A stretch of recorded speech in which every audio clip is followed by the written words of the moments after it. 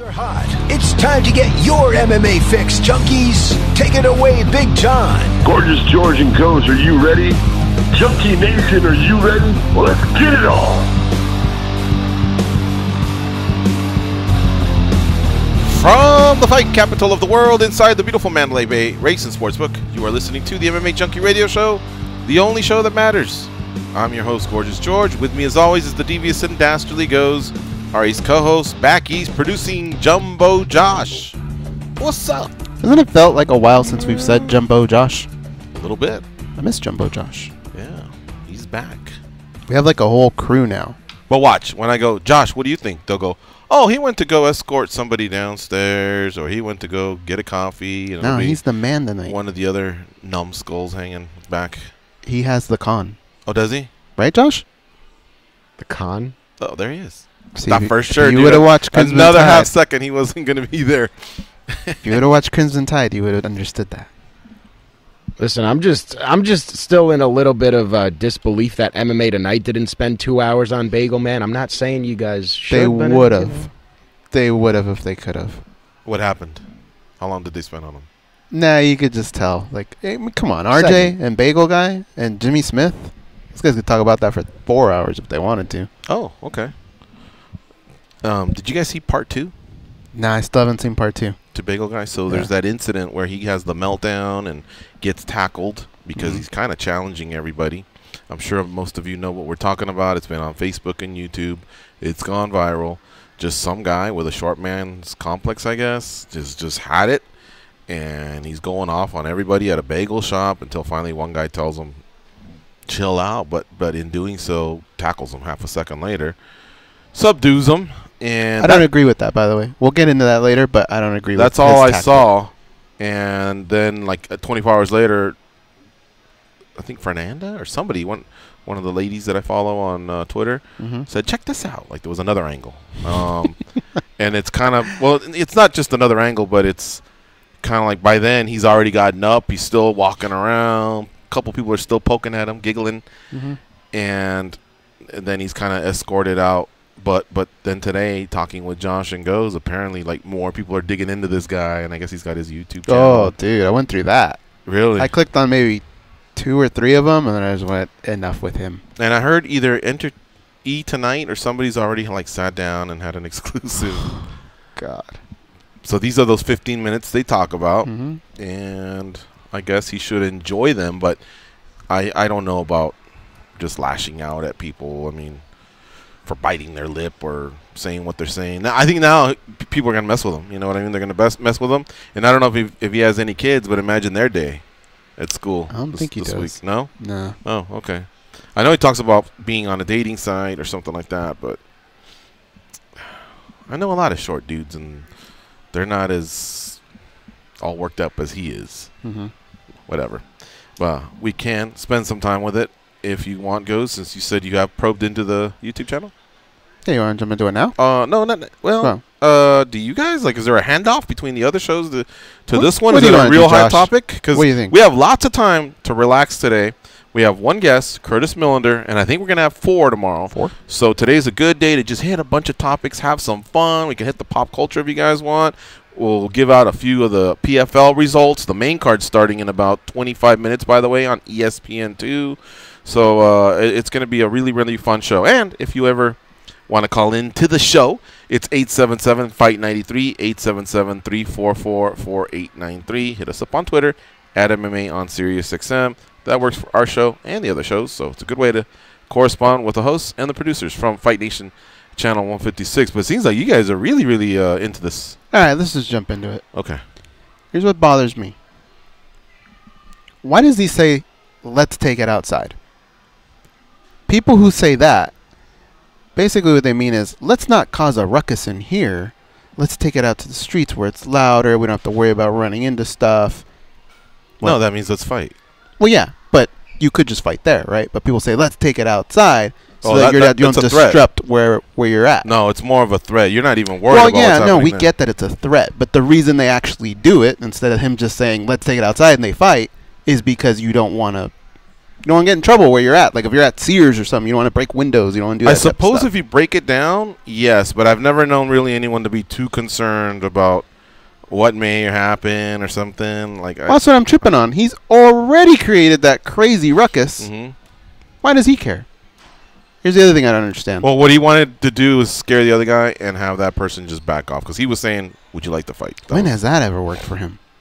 But anyway, I don't know. Maybe he's Chad Mendez or something, or some little beast. The big guy. If Joseph Benavidez told me that, I'd be like, nope, we're okay. If I'm that big guy and he pisses me off, my opening move isn't to shoot on him. He's tiny. Why would I do that? It was stupid. You know what it reminded me of? It was, didn't he almost like, it was one of those big guys, Earthquake or something. It was like that avalanche move. Yeah. Right? It was like a blanket, like he was on fire or something. He just dove on him. Yeah, he dove on him. But why is that your move? You have to get real low for a double. And I suppose he didn't want to strike. I think he just wanted to subdue him, so he just tackled him. Mm-hmm. He probably felt like a defensive end. Those guys are about 6'6", 290, going after one of those shorter quarterbacks like Doug Flutie. Like, I'm just gonna swarm him. I think these are your options. You grab him by the scruff of his neck. If you're a really tall guy, right? Put him down on the ground. You pick him up and just throw him out, right? Or this is Sparta him and you kick him. But you don't dive on him. That's just weird.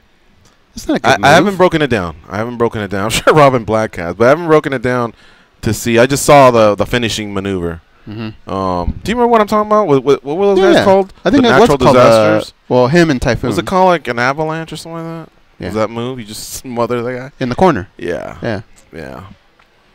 I mean, on the floor, it's the splash, right? Mm-hmm. Bundy used to do that. Yeah. It was kind of a mix of the avalanche and the splash. Yeah. But that was kind of I don't know. I thought that was kind of lame. And that guy, that guy's gonna have problems all his life. To put it in perspective, it depends if he can twist this. If he can figure out that he's being a douche, and he can turn this into something. Like, what if this just turned into like some amazing podcast or something like that? I don't know. I mean, I don't know the guy. You can do a lot with 15 minutes. That's what I'm saying. What if he can blow up his YouTube and he can just give his take and on certain things? But yeah, you're right. I would say the odds are stacked against him, and it ain't gonna be too good for him going forward. Weren't we saying that Snooki and the Jersey Shore, those guys? Weren't we calling them 15 minutes? Yeah. It's been a lot more than 15 minutes. In fact, today when I was at the gym... In fact, Snooki was like a meltdown in season 1. Yeah. I said she almost left, right?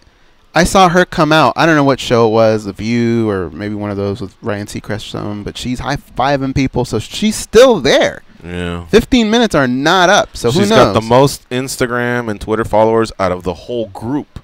What do you she mean? wasn't the coolest in the group. Yeah, everybody didn't take to her early on, but somehow she spun it around, and she became the most popular of the whole bunch. Mm-hmm. So she was able to turn the negative into a positive. Now, remember the other girl with the trash bags, Angelina? Yeah. She wasn't able to do anything with what she did. Come on, man. If you're going to be... All right, I get it. If you go on a trip, you're just dumb, you bring trash bags, maybe you get made fun of for like 20, 30 minutes, then it's over, right? Yeah. But on national TV, you gotta have a friend that has a bag, right? You can't be showing up on TV with trash bags like you're ghetto Santa Claus or something. It was the equivalent of didn't what was his name? Rabbit from 8 Mile. Didn't he have trash bags? I think so when he left the house, right? Yeah, he had trash bags too. Huh. But see, he had it rough. But what would you? And I don't think Angelina had it rough per se. Don't they break? Trash bags? Yeah, like you're worried about your own trash, let alone like having your stuff in there. Don't they break? Well, apparel, like clothes is like foldable and all that. Even like a laundry bag would be better. Maybe with like something pointy might rip through it. Yeah. But yeah, big mistake. But yeah, getting back to what's this guy's name? Do Bagel we know Guy. His name? I don't know what his name is, but I mean, people just call him Bagel Guy. Josh was able to track down his YouTube channel. You want to hear some audio from that? Dude, it's the worst. All right, Josh, are you back? He is not back, but we have the audio over here. Mike Russo's got the con. Oh, okay. All right. So, Mike, why don't you play some stuff there? Well, do you know his name, Mike? I'm sorry? Do you know his name, the Bagel Guy? No, I think you guys are right. I think it's just Bagel Guy these days. Bagel Guy? All right, we'll go with sorry, Bagel Guy. And if you can play something from his YouTube channel, let's hear what he's got to say. Yeah, ragging on my height all day, you fat fuck. Yeah, you're big tough, ragging on a fucking midget, right? You fat piece of shit. Really? She's gonna make this shit up? You're a fuck. And you know what? All you girls go for the big bullies. You know what? Big tough guy ragging on me. Are you kidding me? Why would she make that shit up? Ask her. What do you think I said? I don't know what you said. She heard it loud and day. What I say? Now I'm getting serious. Anybody else want to rag on my height? She said you open your mouth and she open his fucking mouth. Me? Yeah. There you All go. right. That's him versus he must get his ass a kicked fat all dude, the time, obviously, right? at a bar. I don't know. I don't know how big fat dude is, but give me fat dude. There's just no way the little guy's gonna take him. He's way too small. Without knowing much about them, yeah, you always have to go with just the bigger dude. This guy must get his ass kicked all. If you're that's your shtick, the last place you want to have it is in New York. People ready to fight left and right, dude, for nothing. You want to be that guy in California or Utah, but you can't be doing that in New York. Yeah. The hell with him. Do we have any more, Mike? Oh, and a guy 3 times my size. That's okay. Get your food in. What happened? What I'm sorry? Get your common rating. You know what? Fuck you, fucking. Oh, there you go. She changed her tune fast though. You think that's funny? All you women just like shit. All of you. Yeah, all of you. You want to go. No, you women need to stop being so fucked up. Yeah, that was the aftermath of That was, the yeah. first video. That was the one I was describing. That chick had like a Woody Woodpecker type laugh. Yeah, but she changed her tune really quick. Did you see when he started coming back? She was like, "Whoa!" She went towards the back. Yeah. But that was like Mickey Abbott, right, from Seinfeld. That was his moment. I'm standing for Punky Brewster back when y'all was nothing. Yeah, man, this dude's a trip. I don't know what's gonna, come out of all this, and I don't know if he can figure something out. At the end of the day, I don't think he's a good person. Usually, I'm rooting for the 15-minute guy. Go get your money, whatever. People are laughing at you. You deserve something. But this dude just, come on, man. That could have been like your kid or my kid or our mom or something could have been there, and that little ruckus could have hurt someone. Like, the hell with this little twerp. Yeah, I hear you. All right, let's take a quick break. When we come back, let's talk a little bit about women's MMA, because tonight at PFL, Kayla Harrison, who's one of the big prospects in women's MMA, she fights in the lightweight division of the PFL. She has got to win, otherwise she won't advance to the playoffs. Only the top 4 of the 8 women that are competing this season will make it there, and there's just no way around it. There is no politics. It's a point system.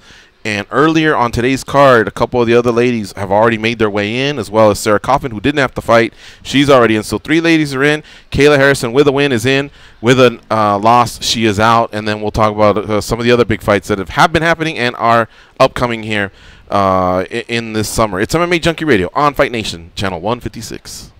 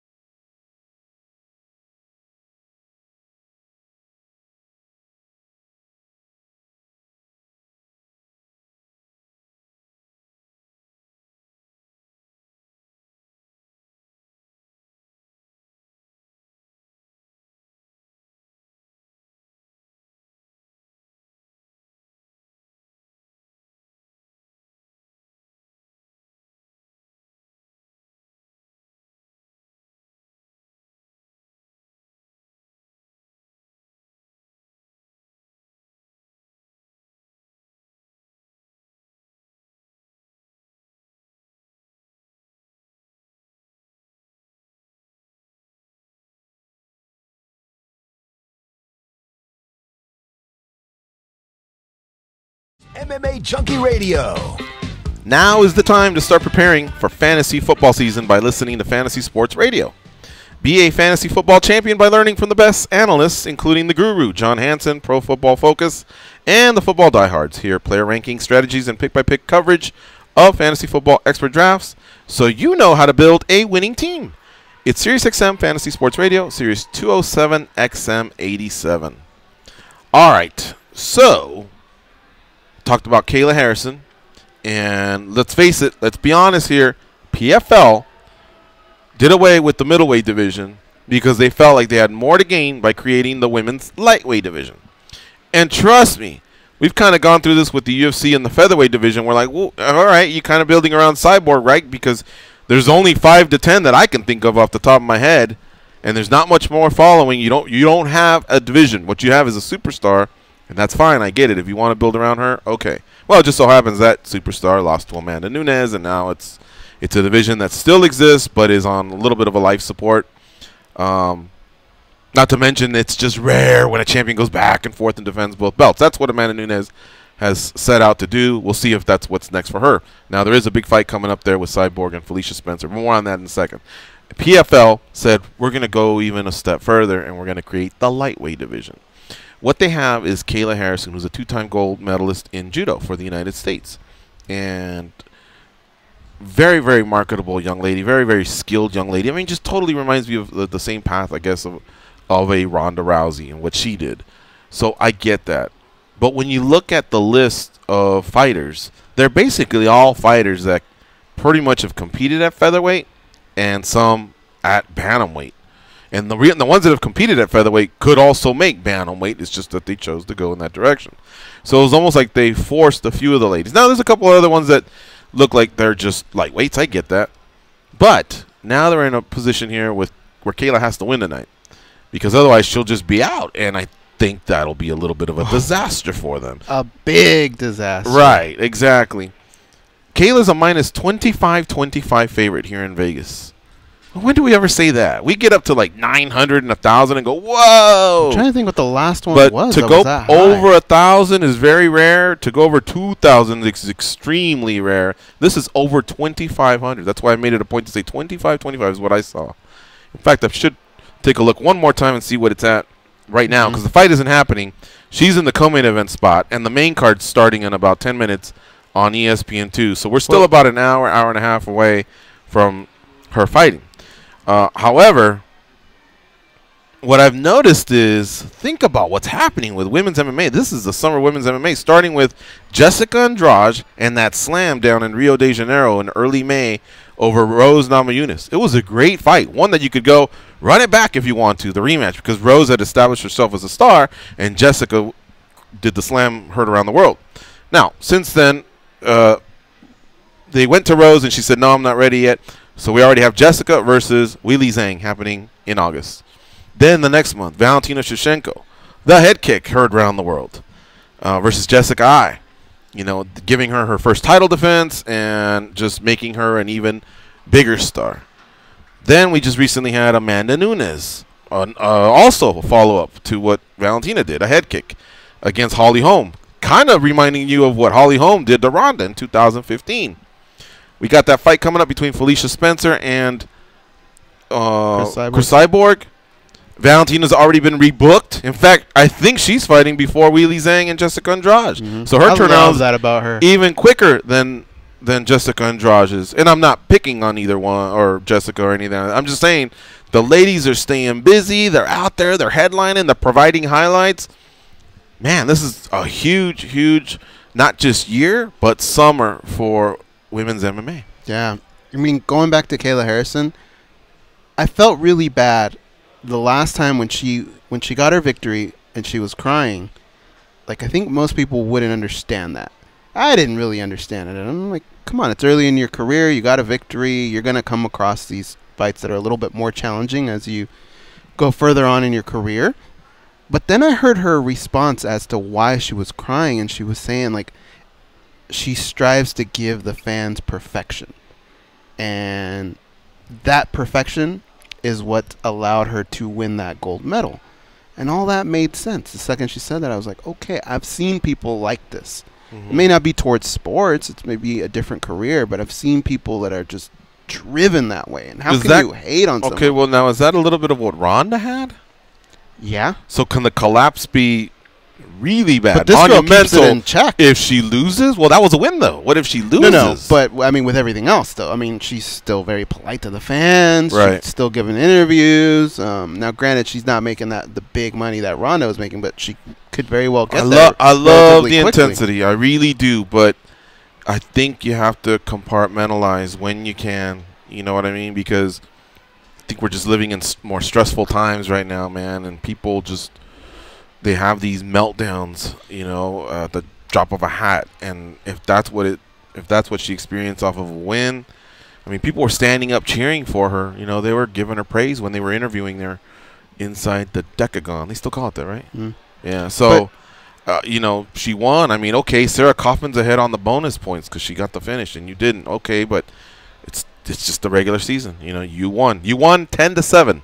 Think about football. You won 10-7. Sarah Kaufman won 35-0. You know, so yeah, she's gonna get the player of the week or whatever, offensive MVP of the week, that type of thing. But you're still both 1-0.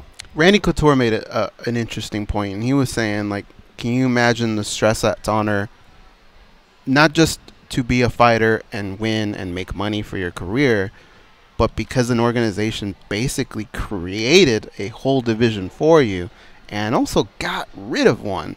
Like, there's got to be some pressure to that, too. I don't care who you are, what you say. I think you still kind of carry that a little bit. Yeah, perhaps. You guys are going to laugh your ass off. Now, unless you guys have cheated, I don't think you'll have an idea of what the odds are now. You want to take a guess, Gus? Minus 3,000? Okay. I won't tell you if you're right or wrong. Who's with us still? Is Cobb still with us? Still with us. What was the question? All right, boys? Cobb. What do you think is Kayla Harrison's odds? They were minus 25-25 24 hours ago. What do you think they're at now? Ooh. I'm going to go minus 35. Yeah. Oh, he's playing Price is Right on you guys. 35. I don't appreciate that. He did the Well, no, he only said 30. They gave you a 500 window there. Minus 4,000. Really? Just in 24 hours. On the dot? Yeah. So, 4,000? folks, you got to walk up to the window here at Mandalay Bay and go, here's my 4,000 to win 100 on Kayla Harrison. The reverse is, here's my 100 to win 1,600 on Morgan Fryer. But you got to walk up and spend 4,000 to win 100 on Kayla Harrison. Had you done it yesterday, you only would have to pull out 25 out of the bank. Now you got to pull out 4,000 out of the bank. But it means people are betting Kayla Harrison. That's ridiculous. I guess if you have the money. Oh no, man! I wouldn't bet it. Okay. If you have that much money, well, it almost makes no sense in the sense that if you have the ability to just walk in and 4,000, I mean, you know, out of your bank account, what's the point of having 4,100 but risking all that?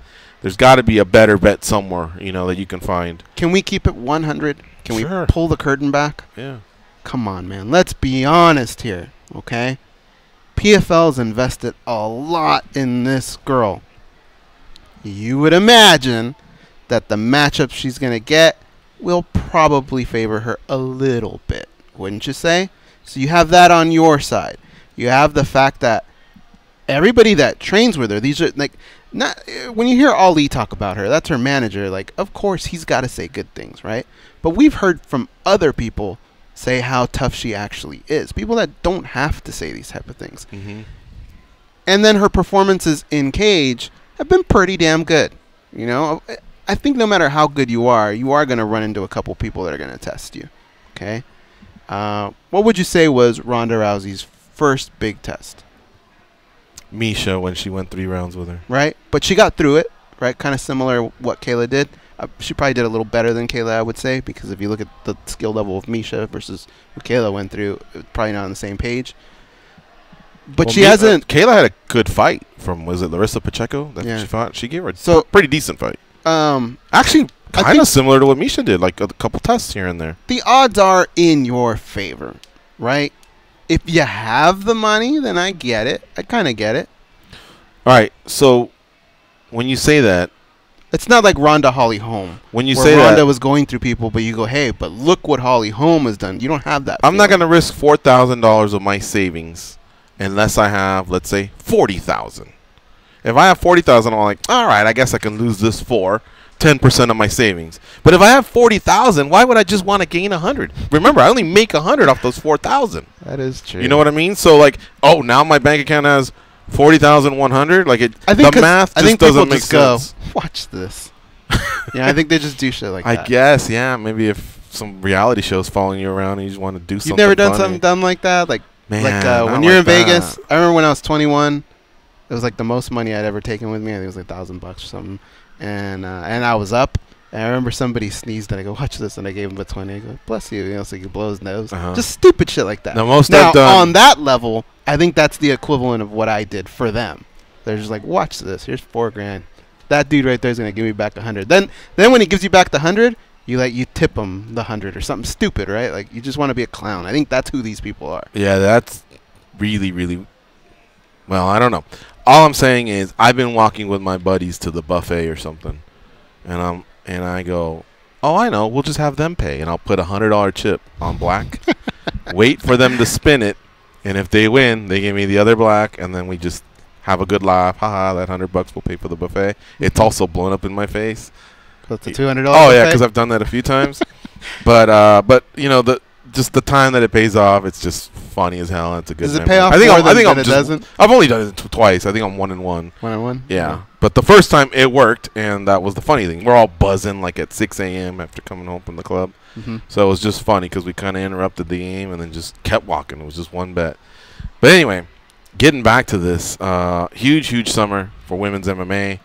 And arguably, I mean, is there another fight or something that I missed? But I'm naming off. Oh, sorry, no disrespect to Bellator, Julia Budd, and she's got a tough opponent, that Olga Rubin. Both ladies are ranked, so Bellator's got themselves something cooking as well.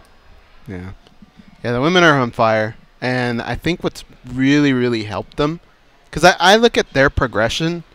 And I compare it to like the progression of the men, and I feel like they did it a little quicker. Now, granted, of course, they've got more eyes on them. There's less things that the men had to go through.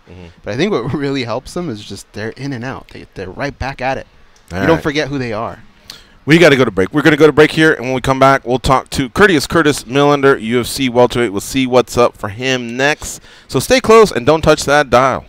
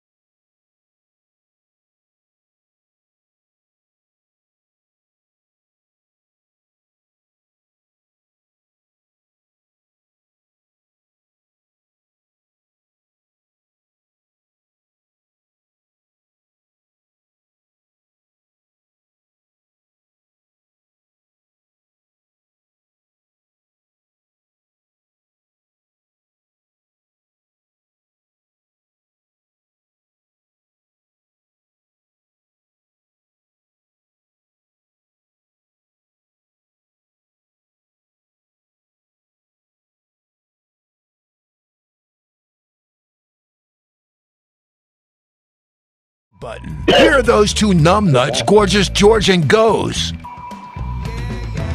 Alrighty, we're back. Now we're going to talk to one of my favorite guests. His name is Curtis Millender. He fights for the UFC. He's in their welterweight division. I just saw him at the Dana White Contender Series. He was there to support his teammate Jacob Rosales, who, by the way, we all found out later on he fought with a broken leg, and they backed that up with an X-ray. It was a crack like in his fibula, and it happened while he was preparing for his fight. But he really wanted that contract so bad. He fought. So Jacob Rosales, if anybody's going, well, who the hell is he? He was the one that fought in the first fight against Jonathan Pierce, and so it was the first fight, and it was gangbusters, man. We all loved it. Everybody in the Apex was like, wow, that would be like a fight of the night in a regular UFC card. But you know, he wasn't able to win. Pierce won, and that was that. But anyway, so joining us now is Curtis Millender. What's up, Curtis? How you doing? What up, guys? How you doing? Good, my man. Great to have you back on MMA Junkie Radio. You're on with George and Goes. Boy, you got one tough teammate. That was who you were telling me that you were there to support, right? Jacob Rosales? Yes, sir, man. He's a tough kid, and you know, he really wanted to get that opportunity. He felt like he was ready and he could still do it. So he risked it all. But you know, next year he'll most likely be on the Contender Series again. So. Was that news to you, or did you know that he was also fighting with a broken fibula? No, I was in the group. I was in the same group when it happened. So. I knew exactly when it happened. We've all known. The whole team have known. We're keeping it quiet. Right. Just so you know, they wouldn't have a target, but we've known for 4 or 5 weeks. Wow. So. By the way, it wasn't you that snapped it, was it? No, it wasn't me. I could see you throwing one of them big old leg kicks and maybe doing a number on somebody's leg. That's for sure. Nah, it wasn't me. I wouldn't do that to him. Okay. All right.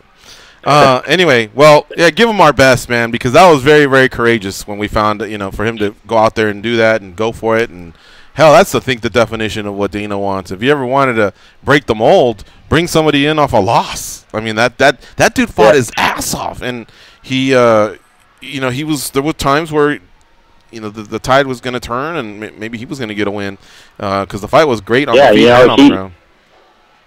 He was going hard at him. You know, he hadn't ran in a month and a half. You know, hadn't been able to run.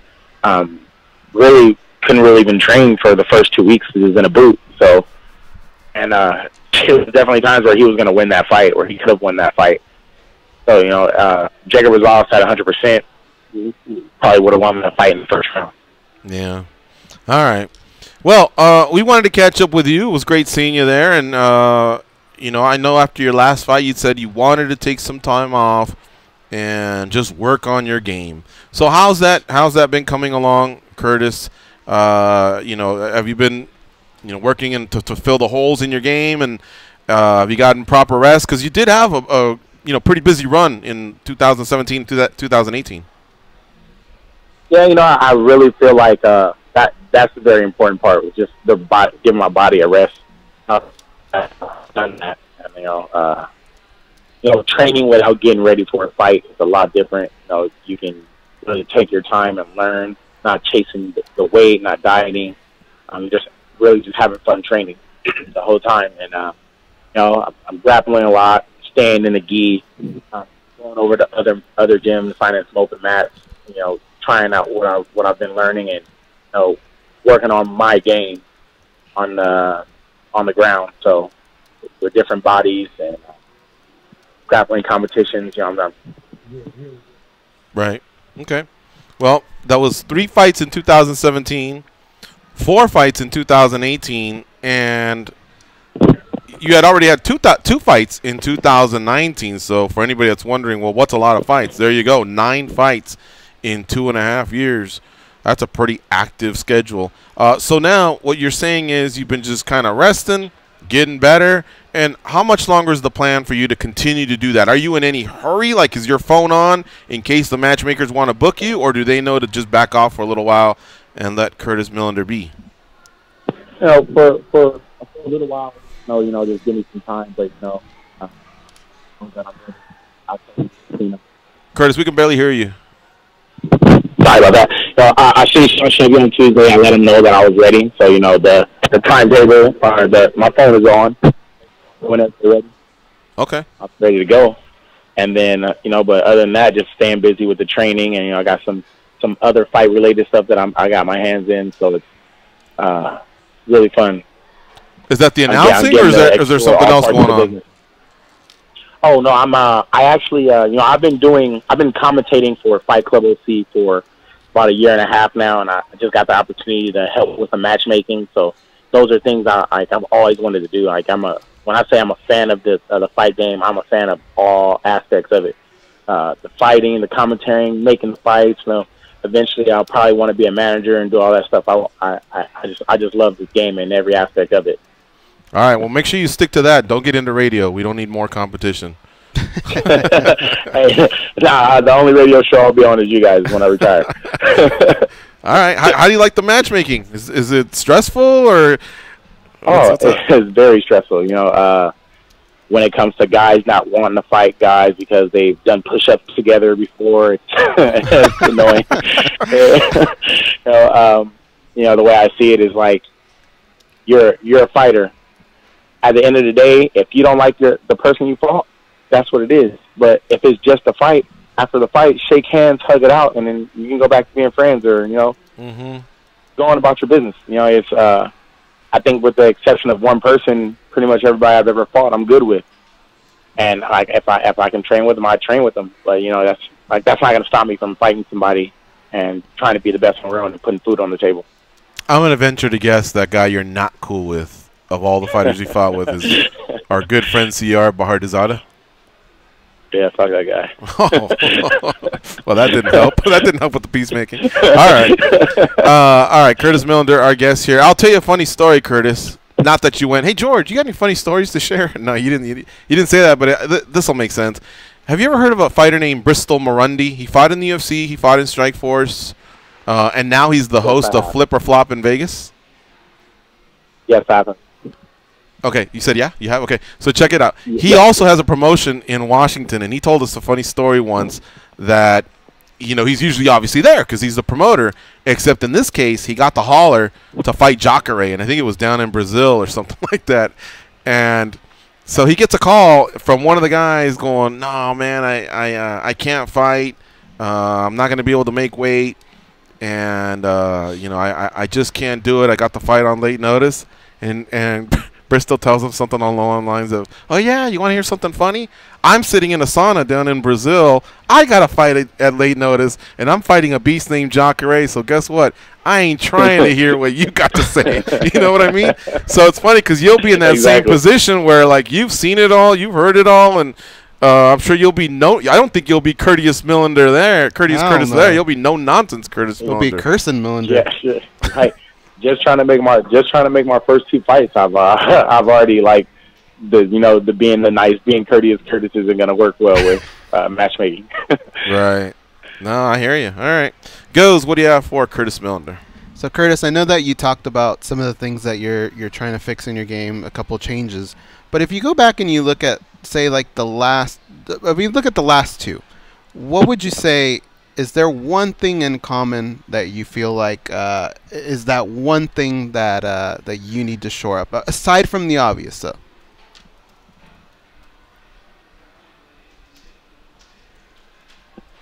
Curtis? He did not like that question. Can't hear you there, bud.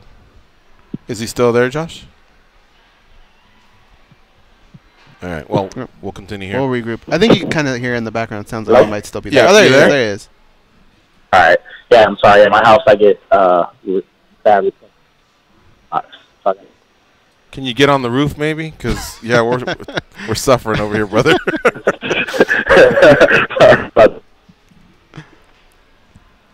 Yeah, we can't hear you, Curtis. Yeah. Let's put him on hold and see. All right, let's do that, Josh. Let's put him on hold. Maybe we'll take a quick break and then we'll see if we can regroup. Is that a plan? I think that All right, sounds let's good. take a quick break. It's MMA Junkie Radio on Fight Nation Channel 156. Hopefully, Curtis can give us another 5-10 minutes so we can finish with him, because we always love chatting with him, but right now it's just breaking up a little bit. We'll be right back, folks. If you missed any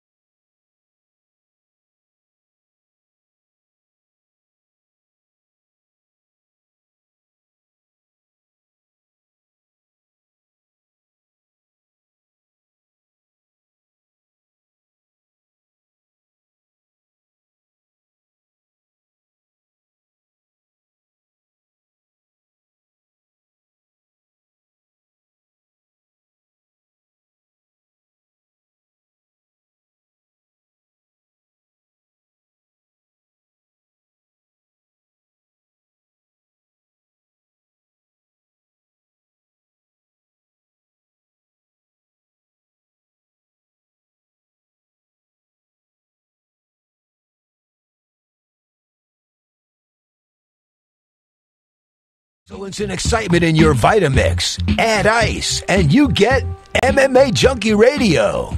We must have 4 gangsters in the booth. Russo, Josh, Nico, and that sounds like the blueprints, the fingerprints, excuse me, of one Andre the Giant there. Right, that's Hall & Oates? Hall & Oates. Yeah. I think he left it on the, see, I know a little bit about there, on the board. Oh, or, yeah? no, on the wall. Gotcha. All right. Let's bring back Curtis Millender. What's up, Curtis? All right, sorry about that, guys.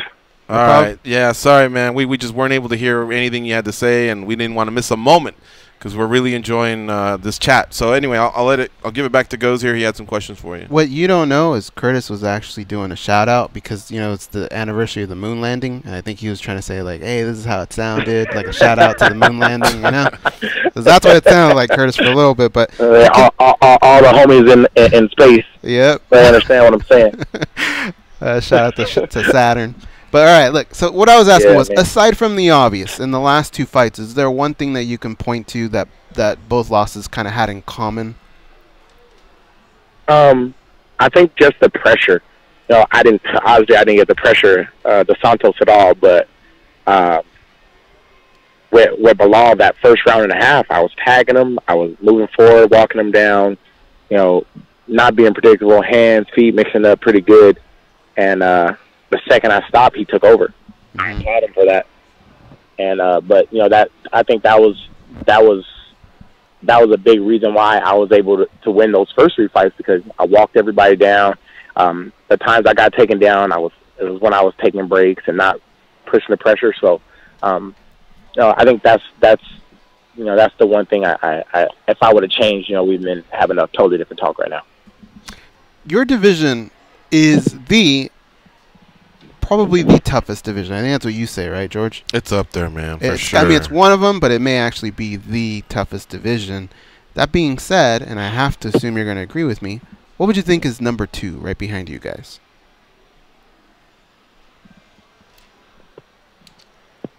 The most competitive. Which one? Are we doing it again? Oh, there you are. Yeah, we got you. We now. lost you at the first part, but what were you saying? All right.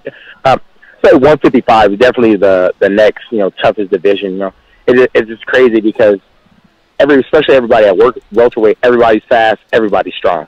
There's no in between with us. You got like the super athletes there, and the 55ers is not that far that much further away.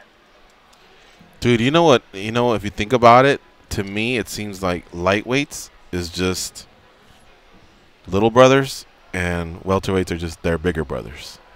A little bit. Damn, you think so? Well, just because that's. Wait, is that a compliment or is that a? That's the 2 divisions that's got like 100 fighters in it. So there's a lot of them that can relate to this. But I mean, I suppose, maybe the welterweights are faster than the lightweights are faster than the welterweights, and the featherweights are faster than the lightweights. I get all that, but it's just those 2 divisions where there's a ton of power. It's something that most people can relate to because most people are in that pocket of being like whatever. I like that division holds, like 5'9" to 6'2" or whatever. How tall are you, Curtis? 6'3", right? I'm 6'2". I'm 6'2". There you go. So yeah, just kind of like in that pocket. Now, once you start getting into like Johnny Walker, he's 6'6". All right, the light heavyweights, you don't see a lot of them dudes. And then going back to the Benavides and the Cejudos, you know what I mean? Aside from that bagel guy, there's just those are the smaller cats. But did you watch that video, by the way? Seen that guy? No, I haven't. Oh man, when you're done with us, we're gonna send you a text. Google bagel guy on YouTube. Yeah, you'll see a guy mouthing off, getting taken care of. Oh yeah, those are the best videos too. Yeah. All right, so Curtis, I do want to go back to something here. Matchmaking. So when you're picking up the phone and calling, they're aware that you're a UFC fighter, right? Or are some of them so oblivious they don't even know that? Yeah, no. It's right now. It's a local show, so I'm a big fan of SoCal MMA, and I'm at a lot of fights. So, and I know a lot of guys. So usually when I reach out, it's to people that I've known. So it's only been a few people that didn't say anything, but once you start talking to the managers and the coaches in SoCal, LA area, they know who I am. So I had one guy who told me that he wanted to. He sent the email saying that he wanted to be to have his pro debut, and I sent him a text message, and he called me. He's like, "Oh man, you're Curtis Millender, like UFC Curtis Millender." I'm like, yeah. So that was the only surprised one I had, but that was everybody else I pretty much know that I've sent out to. Now, I still consider you part of the younger generation because, you've just come into the UFC about a year ago and all that. But is there even a younger generation that's even more entitled, kind of giving you, maybe not attitude, but just being difficult? No, it's not. I wouldn't say it'd be difficult, but it's clearly a little difficult. But these guys are just, they got to get out of that. I don't want to fight guys because I've trained with them before or anything like that. I don't think you can ever be the best in the world if you're not willing to fight anybody, especially in this game. You got to change that part about you. I'll fight anybody except for my dad, but my dad's not gonna make 170. So. And would you say, what about in the smaller show, the regional shows, are fighters making weight or do they miss a lot? Yeah, they miss a lot, but sometimes it can be a number of things. Some of the smaller shows aren't as organized. It can be a money issue. A lot of guys, only $1,000. I don't want to go through all that, but you got to pay your dues. You got to pay your dues at this level. That way, when you have a more appreciation of it when you get to those higher levels. Right. And you're missing out on more than just a couple $100 when it starts to become thousands. Exactly, because just to get on, I think it's either the Ultimate Fighter or Dana White Contender Series. One of the two. The criteria is you have to have at least 3 wins. You know what I mean? So there's those first 3 wins, unless you're super lucky, are going to be $200, $500, $1,000, whatever. And it is part of just paying your dues. There's a chance that by the time you do your medicals and pay out your coach or whatever, you may be in the negative. But this isn't supposed to be easy. Yeah, not at all. I was very blessed and fortunate that I had coaches that they know I wasn't making a whole lot of money, and they worked with me until I got to the level where I'm at now, and now they're being compensated for that work they put in. So but everybody's not going to get lucky like that. But no matter what, you're going to have to do the job regardless. What'd you get paid in your first fight? Would you be willing to share that? I believe it was $1,000 for the fight and a $200 win bonus, but it was my debut, so they had to pay for all of my medicals. That ain't bad. That's one of the better ones I've heard, brother. I think I got. But that's normal here. SoCal is a normal person is like $1,000 to $1,200 for a debut. Wow. You know what we've heard? But we've heard a $200 beer tab. Oh, sorry. Go ahead. One thing that set me apart was the promotion. Actually, the promotion I'm commentating and doing the matchmaking for now is the same promotion I started with Fight Club OC. Mm-hmm. So I was selling 50 to 100 tickets every fight. So I was making really good commission on my tickets. I also, I'm a hustler. I got shirts made and I sold shirts. I did what I had to do to make sure, I was able to make some money, some okay money, Okay. What I was going to say was we've asked that question to a lot of fighters over the years, and we've heard anything between nothing, a $200 beer tab, a high five, or a pat on the back. There's a lot of fighters, man, that have gotten jacked. You know what I mean? There was somebody that said they had to pay. They had to pay by the end of the by the end of the night. They had to pay the promoter. So to hear $1,000 up front and $200 to win, shout out to Fight Club OC, and not just because we're from the OC, but really, we've heard a lot of stories, and that to me is impressive. Yeah, and I'm pretty sure every promotion I fought for, as far as the local promotions here, Fight Club OC, CFX is now LFX. They've always paid pretty well, I've never made less than $1,000 a fight, so it's always been, I guess, okay. But I was making $1,000, but I already had a family to take care of, so that $1,200 went pretty quick. Yeah. All right, one more question. Going back to you wanting to work on you, So you talked about your grappling a lot. You're wrestling. You're wearing the gi. Let me ask you another question because you actually mentioned it in one of your answers. You said you're taking parts of a round off. Is it because you have trouble getting your second and third win, or would you just raise your hand and admit, hey man, maybe my cardio just isn't where I need it to be? Like, what would you say is the answer to that? It's hard to pinpoint it. Sometimes my cardio is always there. I work hard. I'm always running. I'm always doing sprints. Yeah. But I definitely doubt my cardio. Sometimes I'll get in that funk, so okay, let me take a little bit of a break. That way I don't gas myself out. Mm-hmm. And then when you look at my fights, I don't have a really high output anyway, so I'm not going to gas myself out because that's just not my style of fighting anyway. Gotcha. So I definitely second guess my cardio. But once I get over that, I'll be fine. All right. Well, it's been a great catch up with you. We wish you the best, and whenever you get that fight booking, man, let us know. We'd love to have you on to preview that fight. And anytime you want to come on and talk about Fight Club OC, let us know. Awesome, thank you. We actually have a show August 3rd at the Gardens Casino in Hawaiian Gardens, and we also have our official Fight Club OC show August 22nd at the Fairgrounds in Costa Mesa.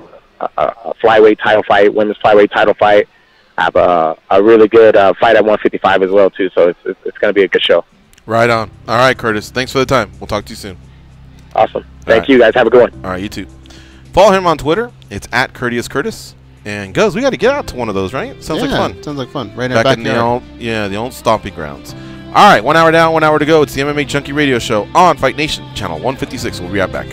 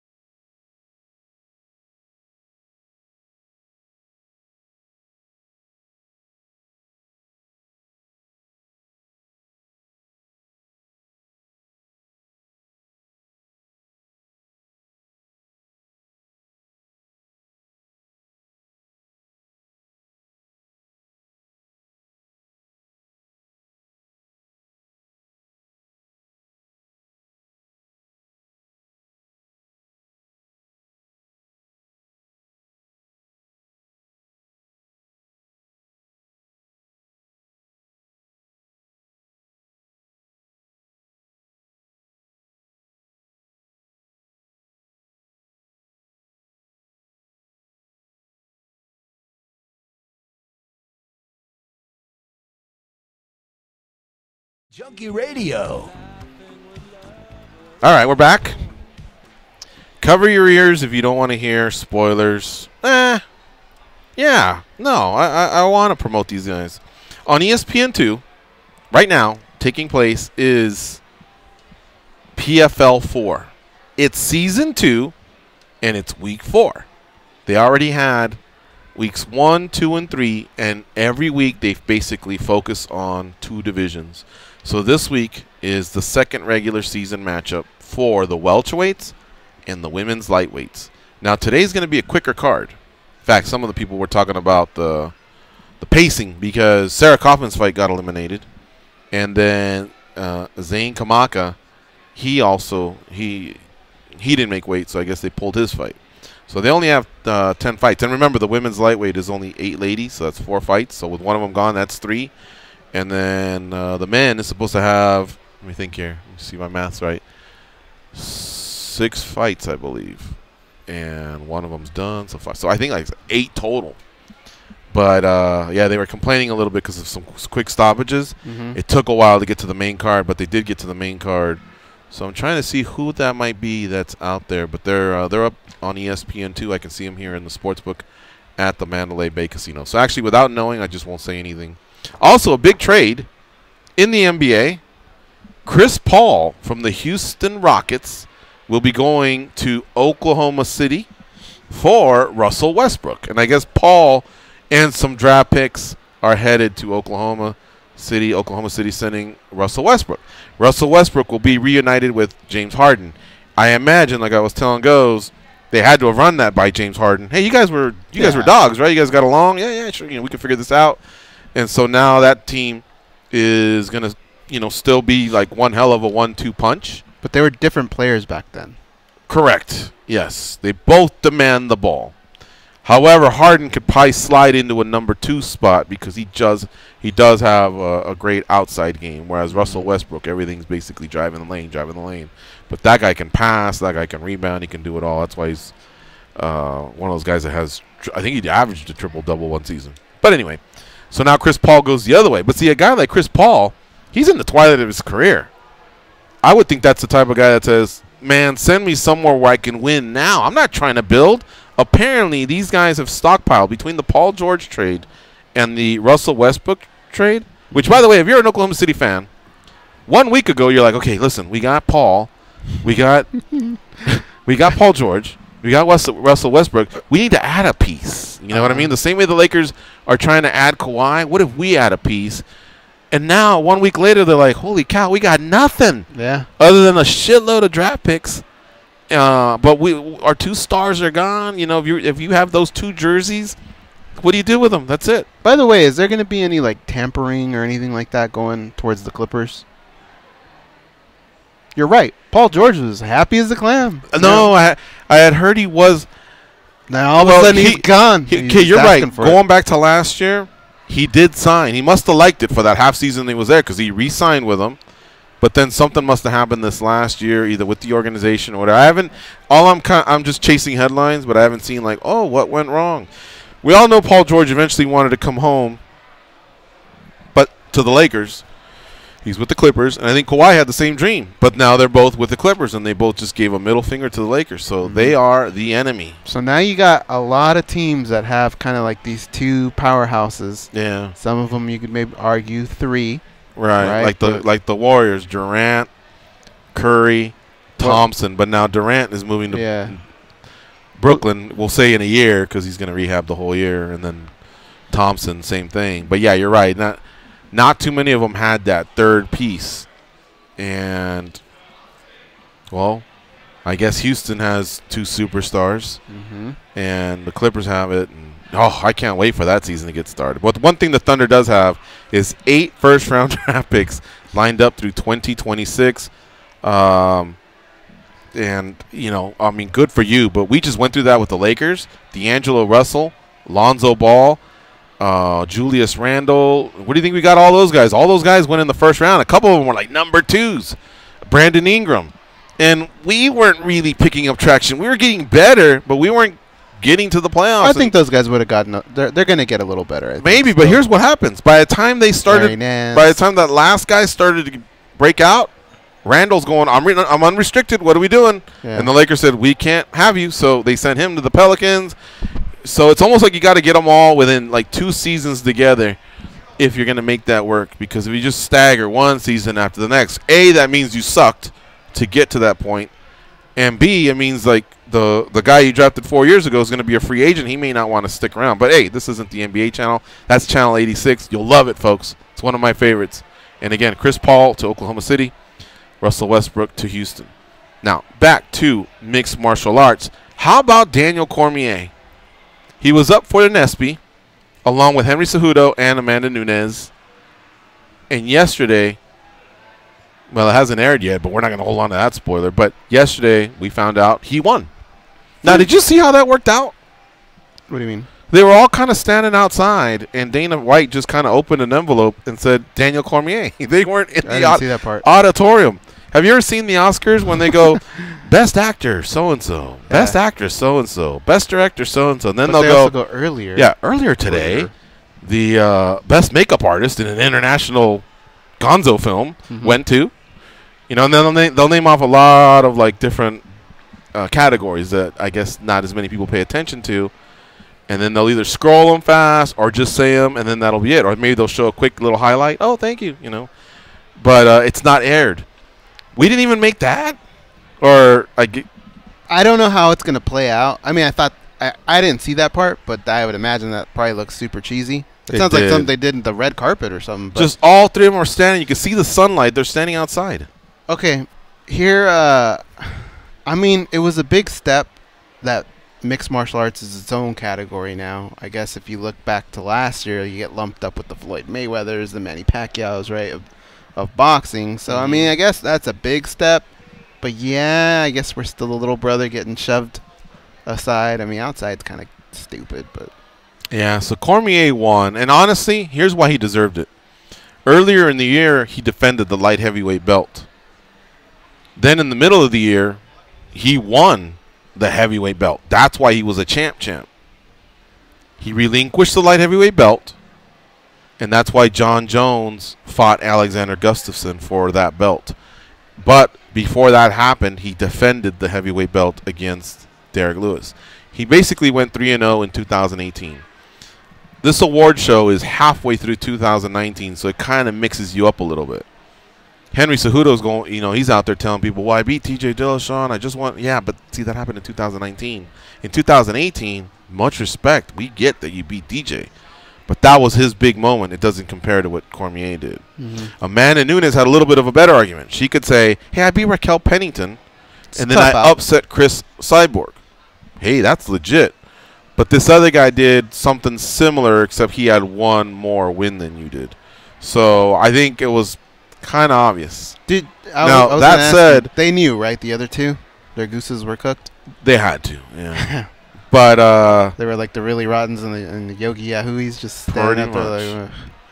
Now, I would imagine that for this year, it'll be a little bit different. DC has yet to fight, right? Mm-hmm. So, unless he closes really strong, I don't see him doing more than a 2-0. And who knows? He may just retire after. He doesn't even know. After Stipe Miocic. But Henry Cejudo has to be feeling really good about the 2020 ESPYs, which reflect back on 2019. He's got to be feeling pretty good about that. Now, Amanda Nunes, see, that Cyborg win, that goes in 2018. 2019, the only thing she's been able to bank so far is this recent win over Holly Holm. And I would imagine right now Henry Cejudo's going, hey, that's pretty cool, but look at what I did. He's going to be unbearable if we added an ESPY to that trophy case. Can you imagine? Yeah, pretty much. 2 belts, a gold medal, and he's got an ESPY in one hand. We could have a little bit of fun with, hey, whom else might be in the running, but I think that we might have to save that conversation for another time. Mm-hmm. But anyway, congratulations to Daniel Cormier. I can't say enough about that dude. He's really, really worked hard, and it's not like he's our best buddy or anything, but we've known him for a long time, and after covering him for at least a decade, maybe more, I can just say I don't really hear bad things about that guy. No one's come to me and said, dude, he was acting like a fool last Saturday at XS, or oh, man, you don't know, but, there was an incident in San Jose. I haven't heard anything like that. He's just a family guy. He coaches the Gilroy high school wrestling team. Great teammate. I mean, he always deferred to Kane as the greatest heavyweight champion. He always waited his time, fought at light heavyweight, and then when there was a moment where he can go in there, he did with Kane's blessing, and now with Kane losing to Francis Ngannou, I think now he's only now kind of maybe thumping his chest a little and going, well, maybe I'm one of the greats too, when it's offered to him. Because there's still your Fedors, your Kanes, your Juniors, Fabricios, whatever. All the people that have ever been involved in some sort of a chat. In fact, you know what? Fedor's case starts to get a little better now that Verdum's lost a couple times and Kane's lost a couple times. Because before, Fedor had lost to Verdum. He never fought Kane. But his case was getting lost in the shuffle of, well, that was 2002 and 2006 and 2000 this. But I get it. He's also lost a few fights at Bellator, but now the other guys have lost as well. So he's lost to smaller guys, though. That kind of hurts, too. Yeah. Well, Michionne's big. Dan Henderson's Dan Henderson, yeah. All right. Let me ask you this question. I think the guys on MMA tonight, RJ Clifford and Jimmy Smith, were talking about this. John Jones, does he look at what Daniel Cormier is getting, the attention, all that stuff? Does he seethe because had he just Nat had all these crazy personal problems. Maybe he could be that guy, right? Daniel Cormier, the flip side, if you were to tell him you win the fights with John, but maybe you don't achieve some of this other stuff that's come out from John going away, would you still want? Like, what's more important to you? The way you ended up with probably millions of dollars. He's been guest hosting TV shows, right? He could have been a commentator at WWE. There's a lot of things that have come his way. An ESPY, champ. Would he give that up to have beaten John Jones twice? Oh, to go 2-0. Yeah. Oof. To go 2-0, but somewhere along the line he lost a couple fights. Maybe we'll say that, but there can't be a maybe. He did or he didn't. Yeah. Let's just say he would have taken him a different route where it didn't amount to what he's done now. I think he'd take 1-1. Yeah? Yeah. But to go 2-0 against John, but like you're saying, maybe he lost to Bigfoot or someone. Yeah. Fuck, that's a great question, man. I want to ask him that. Because it does steal a lot of John Jones's shine, and that is like a rival of his. But, like, okay, if it meant that he didn't win the Strikeforce Grand Prix, or if it meant, like, if you're telling me those two losses I think he were that, the Miocic fight and the Grand Prix fight, that's 2 belts that he didn't win, then I don't know. Because the one thing you can say is, look, on paper, John has only beat me once because of the PED stuff. Now, on our show, to be fair to DC, he did say, I lost. In that second fight, even the one that got taken away, he did say, I lost to him, man. I was there. That head kick got me, blah, blah, blah. So it's a really, really great question, and I'd like to see how he answers it. He's such a competitor. That's the thing, yeah. But then again, come on, man. Who doesn't love money and attention? I think 1-1 would be nice. I think he'd love to be 1-1. I think it's one of those where you'd say I would have rather beaten John Jones, but probably give us that dumb smile where it really means, but I do like the money. Well, if you beat John Jones, you're making some dough, too. Yeah, but that's the whole point of the question is, like, maybe it just took him in a different route where he doesn't have the things that he has now. SBs, that type of stuff. I don't know. We'll have to save that for Daniel Cormier sometime. You got me there. All right. There's some matchups that are coming up, and we're going to talk about those. But right now, we're going to take a break. Plus, we also got our daily debate coming up. So don't touch that dial. We'll be right back. It's MMA Junkie Radio on Fight Nation channel.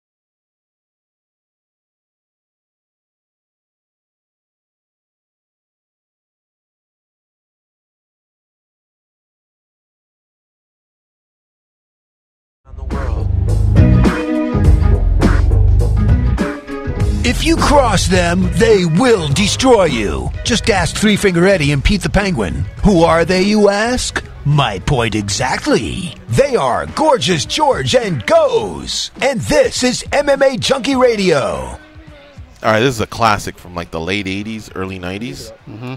It's same song by Digital Underground.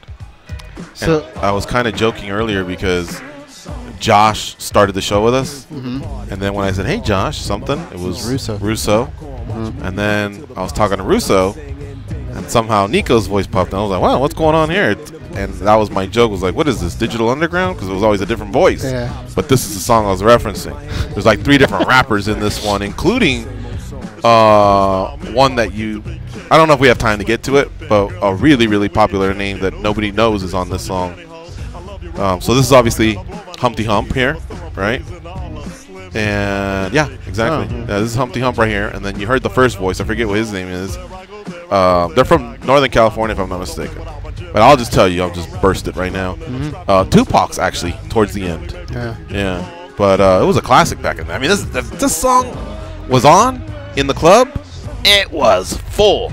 I mean, you would leave if you told the bartender 2 drinks and he was in the middle of making it. You go, I'll be back for him. You know, I'll roll the dice that the drinks may or may not be there. But you didn't want to miss the song. Everybody just boom crowded the dance floor. If you watch the Tupac movie, they kind of cover how they met and stuff. Really? Yeah. Yeah. See, this is another voice right here. You know the text that we got from Josh. We had a caller, Blake from Cleveland, but I only saw it out of my peripheral, and I thought it was a trade involving Blake Griffin and Cleveland, and then it says, well, I can't say the second part, but yeah, I don't know. And then I thought I saw Atlanta instead of PFO. I thought it said ATL, and I'm like, what is going on now? Well, that would have been something else. Although I don't know who Atlanta has, but oh, they're still playing it. Nice. When I hang around with the underground, girls used to frown when I used to know it, dude. Yeah, that's Tupac right there. All right, good job, guys. I think. Look, some of you might be driving home and just want to see the fights, and I get it. That's pretty fair. They're on ESPN2 right now, and we'll just leave it at that. Now, when the fights have taken place earlier in the day, I'm like, hey, man, what are you going to do? I mean, this is a sports channel here where we talk about the latest stuff that's going on. But, hey, in this day and age where not many people watch stuff live, it's all pre-recorded. This is a drive time show on the West Coast.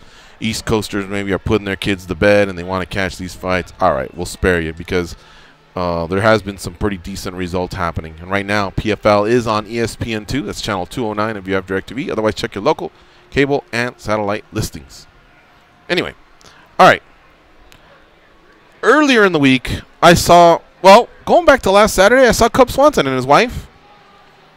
Where'd you see them? I saw them at New York, New York. Oh, okay. His wife is Kenda Perez, who's a UFC host.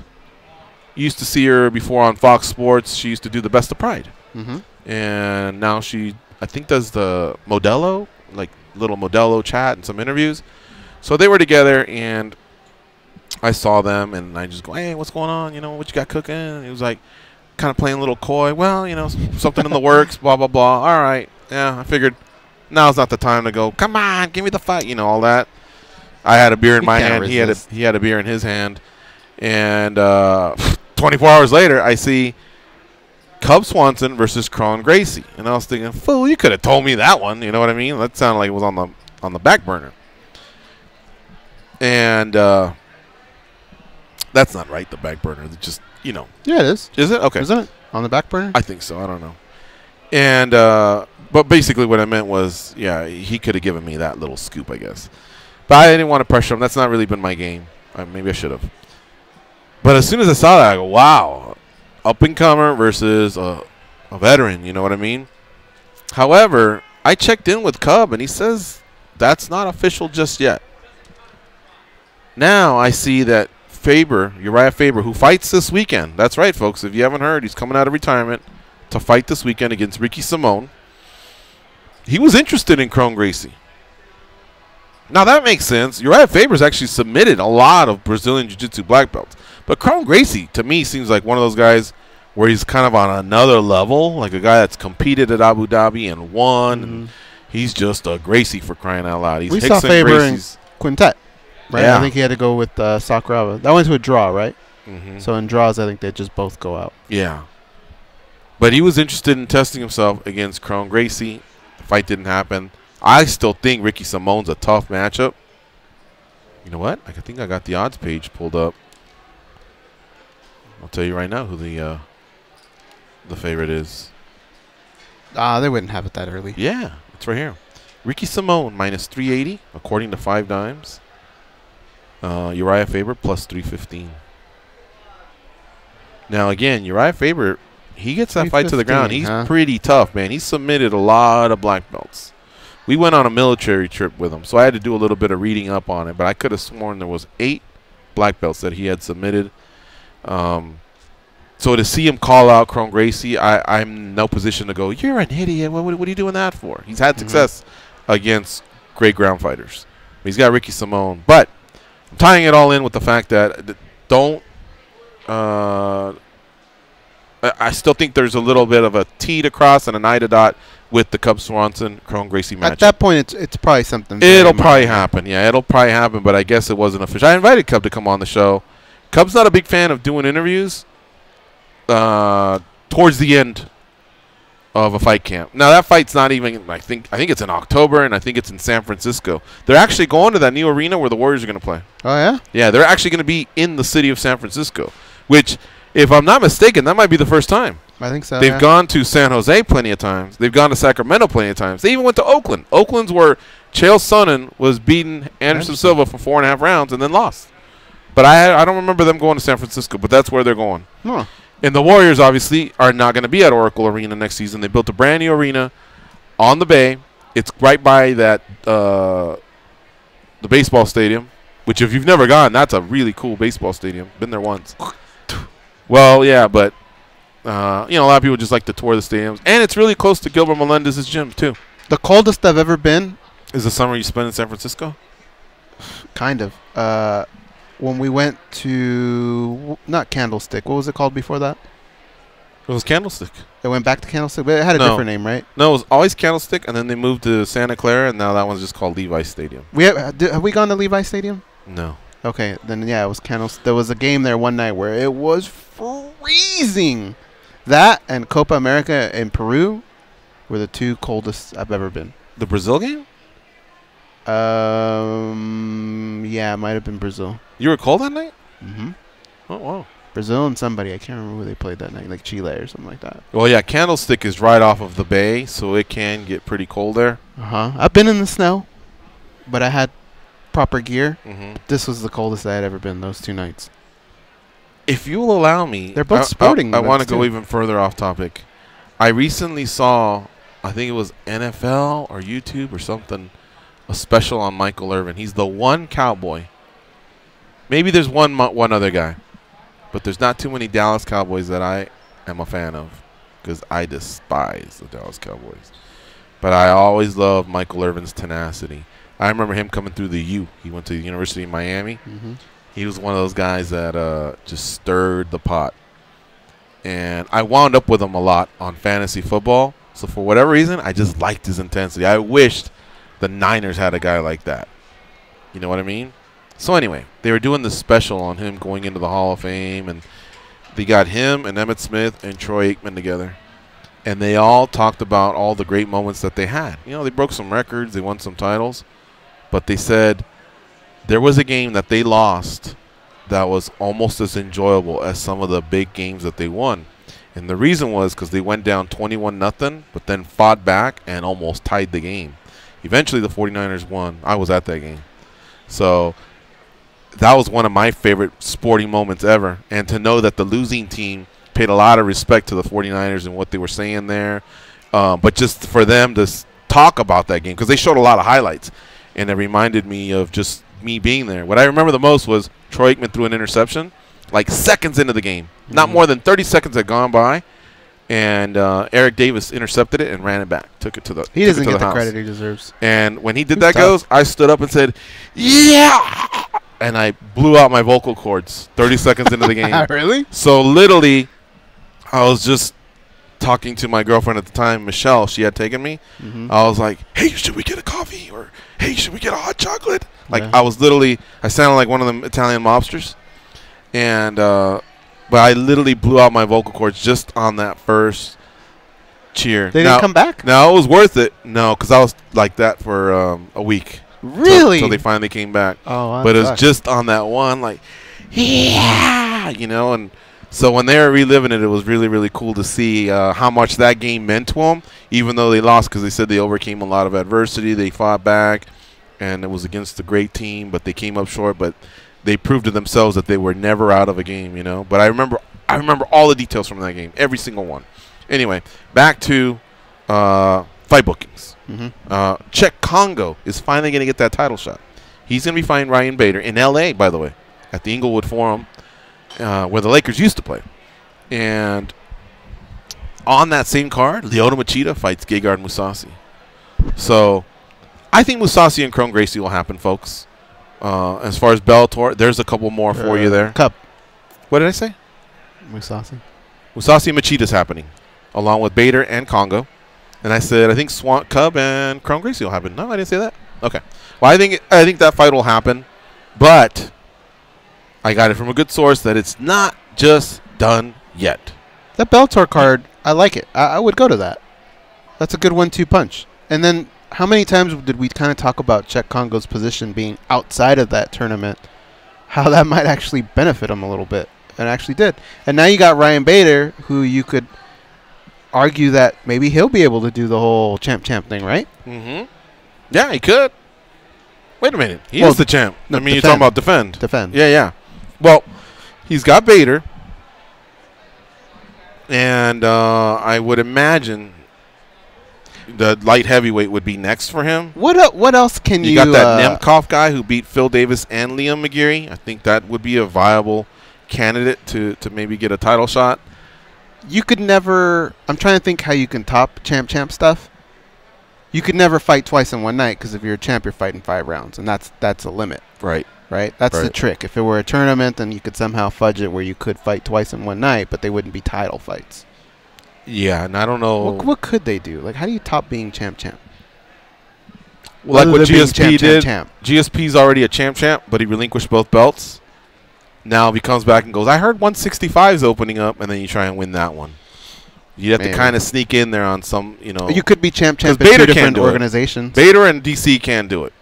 They're already heavyweight and light heavyweight, and neither guy is going to get down to 185. So they're out. Connor could do it because he could find a guy to fight at 170. I don't think he'll ever go back to 45. Cejudo could do it because he can go up to 45. I don't think this is likely that he beats a guy like Max Holloway, but he could do it. But there's just some fighters that physically just cannot do it. Now, the funny thing is, I think DC wrestled at 184 in college, but that was 20 years ago. Anyhow, another thing, Juliana Pena is back. She's back this weekend, too. It's quick, huh? It's just kind of gotten brushed under the carpet, but she actually fights. She hasn't fought like in 2.5 years. She became a mom. She just wanted to step away from the sport. She's commentating over at Combate, but she got a call. Fighter fell out, and now she's stepping in. I think it was Sarah McMahon that was supposed to fight. She fell off of the card, so now Juliana Pena is actually going to be fighting this weekend in Sacramento. And, I mean, she's got a really decent bantamweight record. So, with the win, I'm just going to say she could be in the mix. It's Nico Montano that she's fighting. And Nico Montano, same thing. Like, hey, girl, where you been? You know what I mean? Good to see her back in action. I mean, obviously she wasn't training for a fight, but she was probably training in this time, being a mother. I'm sure there was a little period where she probably didn't train at all. But you would imagine that before that, the Valentina Shevchenko loss, like, she was one of the higher-ups in that division. And if she could have just maybe shored up that ground game a little bit, I guess the sub-defense. Well, yeah, I would even say that she's a pretty damn good grappler as is. But, yeah, you're right. She got caught. I mean, a good grappler can get caught. It's not like one has never been caught. But, yeah, she has, she's 8-3 overall. And I think this will be a really good test to see where she's at. And then one last thing to close this segment. Speaking of Combate, where Juliana Pena is a commentator, have you heard their latest main event that's coming up. Alberto Del Rio. Yeah, Alberto Del Rio, who's a very famous Mexican pro wrestler, but has also dabbled in mixed martial arts as at Pride mostly. He was Dos Caras Jr., right? He is now fighting. Both guys in their 40s, by the way. They're both going to fight each other at Combate Americas. Am I excited about it? Not really, I guess. But look, they don't interfere in what those guys are trying to accomplish. Like, no one's losing out on a title shot because of these guys. So if it brings them some notoriety somewhere along the lines of like what Paulie Malignaggi just did to Bare Knuckle, helps them put them on the map, then maybe that's just what happens. But, dude, I mean, I don't know. I don't know how to react to it other than to say I could really almost. I mean, I don't find myself that I will be talking about it much, breaking it down. I'm much, gonna watch it, but when the fight happens, I'll be glued to it because they've earned that by just being the stars that they are or were. And so to see that one guy's gonna beat the other guy up, that's where they click that button on me. If you're over 40 and you're gonna come back to a sport that you haven't competed in a long time, you probably want to face a guy like Tito, right? I mean, at least you hope you can outclass him in the stand-up a little bit, maybe. I mean, I don't know. I don't know where he'll be better. I mean, everyone's got to guess a cross, a big right hand or big left hand, depending on your stance. But I gotta believe Tito Ortiz will be the favorite here. Yeah. Anyway, all right, let's go to a break. You're listening to MMA Junkie Radio on Fight Nation, channel 156. When we come back, we'll talk a little bit about Tyron Woodley and how he feels about his boy Ben Askren losing that matchup versus Jorge Masvidal. Something will surprise you here when we talk about that when we come back.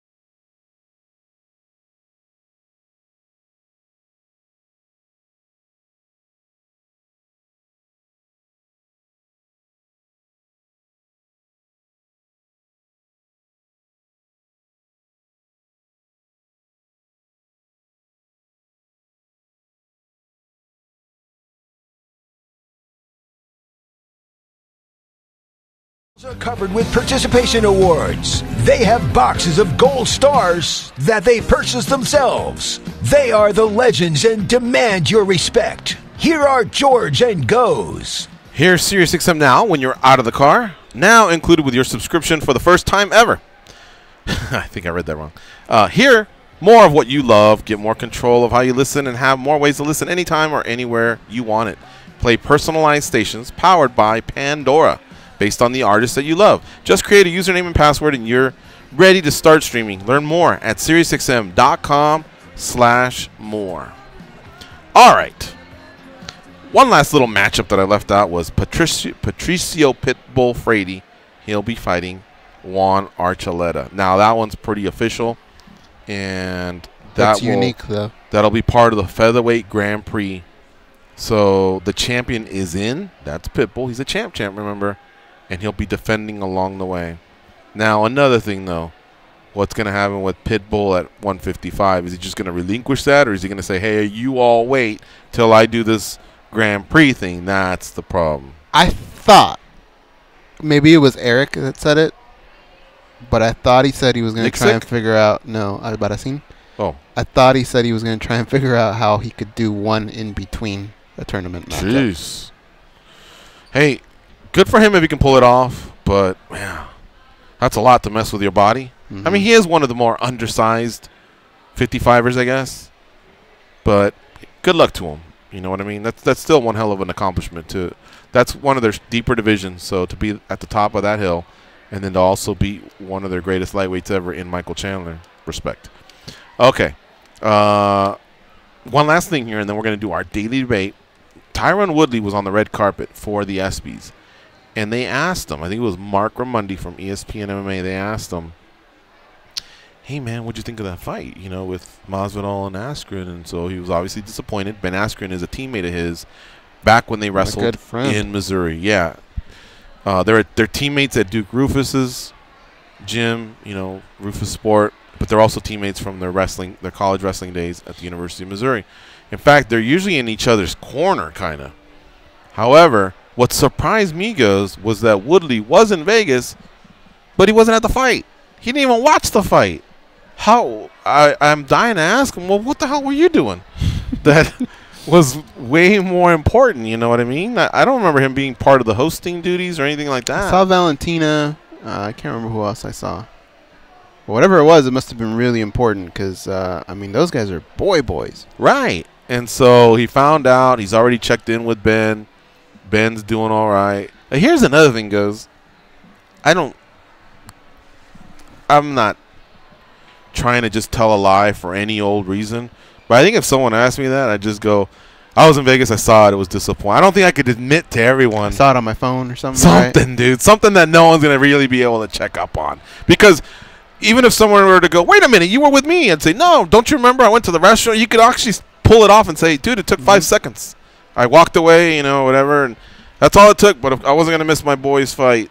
He can act. This is the one time where you could actually say, you know, you pulled it off. I couldn't believe he just kind of just admitted that to the world because these guys are tight. I mean, tight as they get. These are guys that are so tight they won't fight each other. When both guys were in the running, when Tyron was the champ and Ben was undefeated in the UFC, there was no talk of them ever fighting. One would just go up another weight class. They were not going to do it. That shocked me. But whatever. But that is.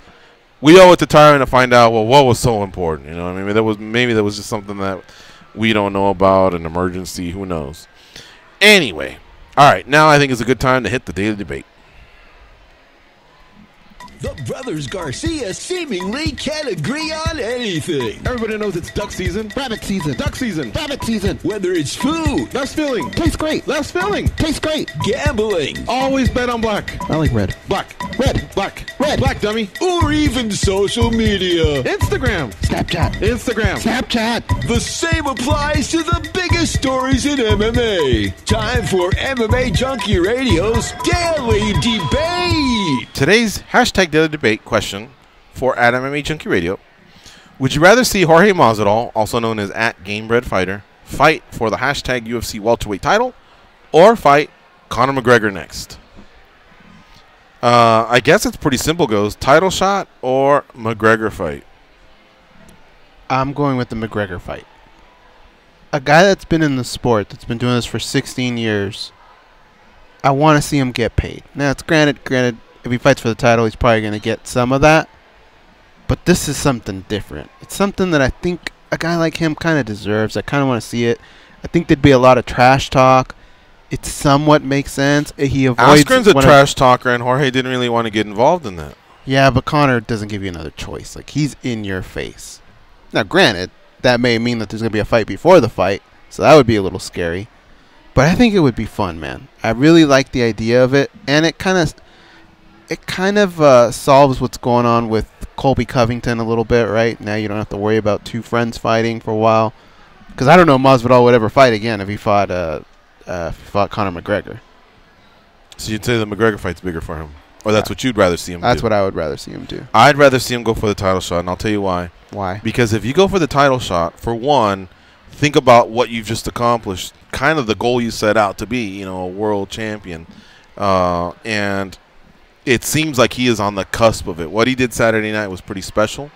He may have leapfrogged Colby Covington. I don't know, because that's a decision the UFC makes. But a lot of media and fans feel like that may have happened. Colby Covington has to do something special against Robbie Lawler and maybe get that pole position back.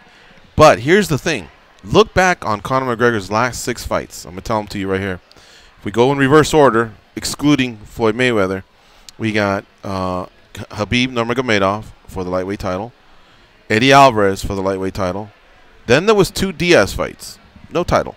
But before that, there was Jose Aldo and Chad Mendes. The reason he fought Chad Mendes is because Jose Aldo got hurt, but it was still for an interim title. So my point is, 4 of the last 6 fights were for gold. Now, the one Diaz fight, the reason he fought Diaz, he was actually going for the lightweight title against Rafael dos Anjos. Dos Anjos got pulled.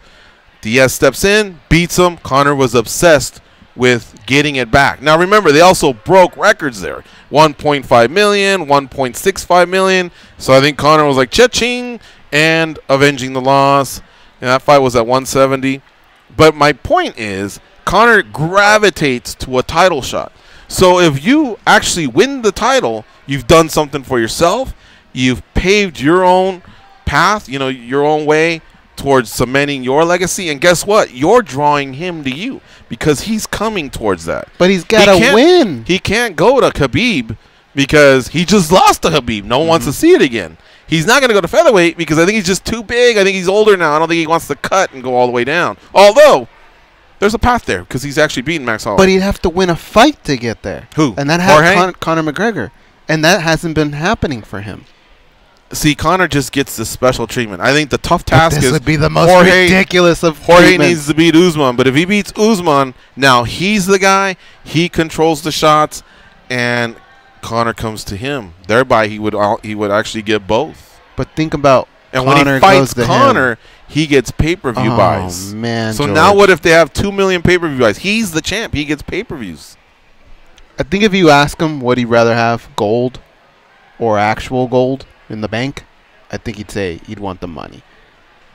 But if they were to actually do that, give Conor that matchup for the championship without him having to beat someone, I might quit my job.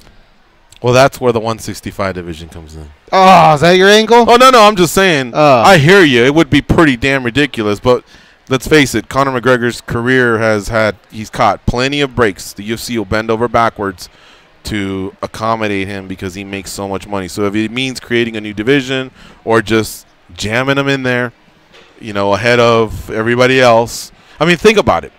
If Colby were to lose to Robbie Lawler, the only other guy that's breathing down Masvidal's neck, I guess, is those guys like Dos Santos, Eliseo Dos Santos, Vicente Luque, Santiago Ponzinibbio. No disrespect to those guys. They're like 7-1, 8-1 in the UFC. But they're not Conor McGregor, and so all the other guys. I mean, I guess Tyron too. Tyron, he had a 4 title defenses, but he hasn't fought yet. So now there's no big name in his way to maybe getting in there. Mm-hmm. Anyway, the breakdown was pretty close of the votes. Almost 1,500 votes came in. 53% said title shot. 47% said McGregor fight. I didn't think it would be that close. I really thought the McGregor effect, it'd be 90-10, kind of in your favor of the one that you said. Now, Here's a couple people that got in on it. At Joette Prosser says, McGregor was a good laugh and personality for a few years, but he's just a bore now. Get on with the title fight, I say. At Steves_Simpson says, let a brother get paid. Hashtag the resurrection. Hashtag easy money. Shout out to those guys. And there's today's Daily Debate brought to you by the MMA Junkie Radio team. How are we looking on the breaks? We still got one more? Or are we on our way to the finish line? How are we looking there, producer guys?